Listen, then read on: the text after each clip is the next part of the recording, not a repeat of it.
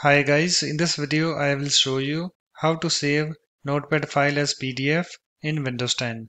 So this is my Windows 10 computer, so let's start.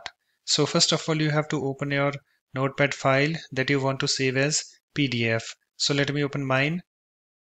So I have this Notepad file opened and I want to save it as PDF. So after opening your Notepad file you have to click on this file and then click on this print. And you can see I have this window opened, and on this window you have to select this option, that is Microsoft Print to PDF. So you can see I have this option already selected. So if you have some other option selected, just click on this Microsoft Print to PDF in order to select it. So let me click on this.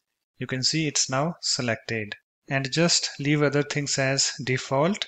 And after that just click on this print this button. So let me click on this print button, and I have this window opened. And after that you have to select the place where you want to save this PDF. So I want to save it on my desktop. So let me click on this. You can see it's now selected, and after that just give the name to your PDF document over here. So let me click on this box. Let me give it a name. So I want to name it as a test, and after that just click on this save this button. So let me click on this save button.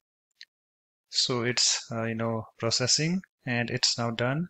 So let me go to my desktop. You can see I have this test PDF document, and you can open your PDF document by using any PDF reader. So I have Adobe Acrobat. So let me open this PDF document, and let's see whether it's working or not. You can see it's working. Okay, so it's now done. Let me close this. So that's it. In this way you can easily save Notepad file as PDF in Windows 10. So thanks for watching. If you like my videos, please support this channel by subscribing to it. Thanks. Bye bye.